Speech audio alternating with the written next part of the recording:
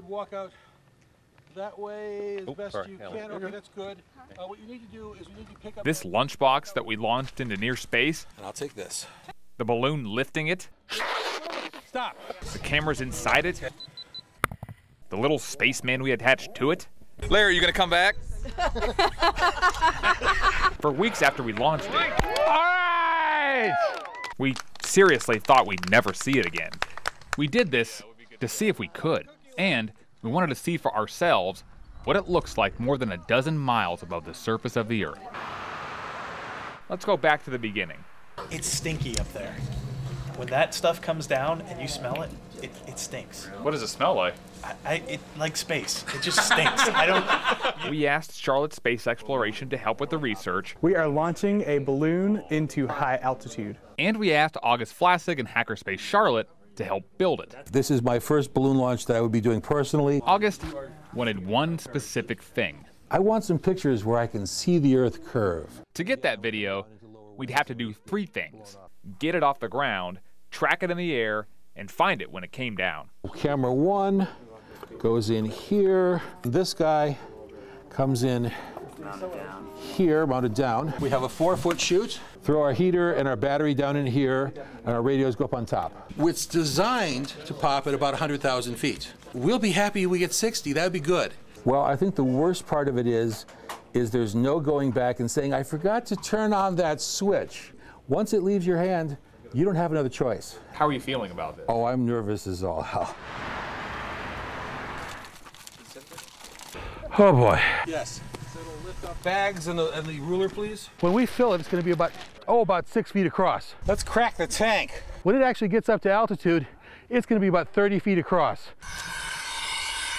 And cinch that baby down. Start them. All right.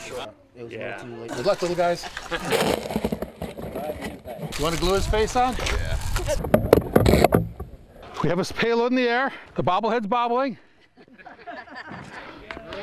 All right! I will love to have a space cookie. There she is. 1,226 feet, 2 miles an hour, 168 degrees. Looks about right. Well, I guess it's time to go out running after it.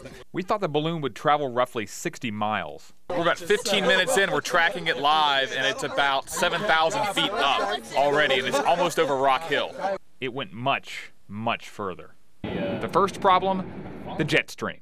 At one point, the balloon was moving at 80 miles per hour. We are about 2 hours after launch. Brad, where is the balloon right now? Right now, it is east of King Road in Scotland County. We couldn't keep up.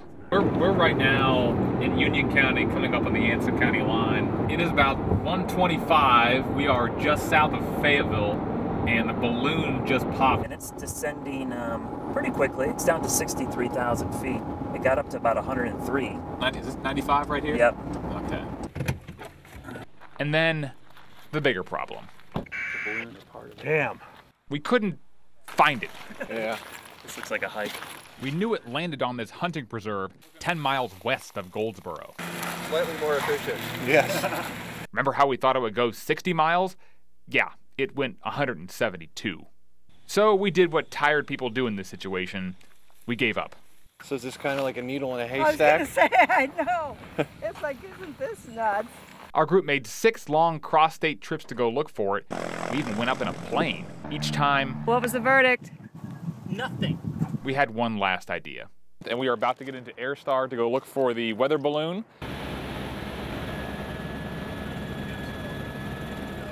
I see something down there. It's yellow. Look down here in that field. I think that's it, man. Of course it is. What else is out here? I honestly thought it was going to be in a tree. So did I. Ah, God. Oh, man, there's a bunch of guys up in here. Yeah, that's all it is. All right, hold on. This thing could have Let's rethink this. Oh, your tail. You're good.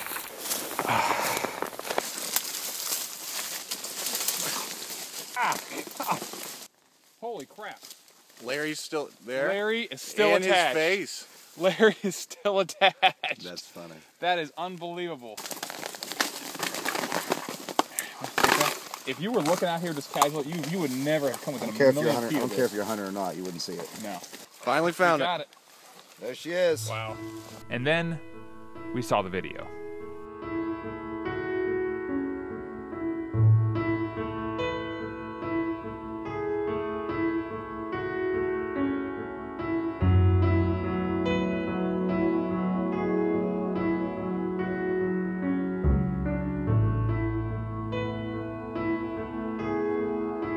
Man always wants to fly, to get up and above, get a view from the heights, to actually have a picture where I can sit there and go, here's a picture that I worked out getting this thing taken, that shows me space and shows me a planet beneath me.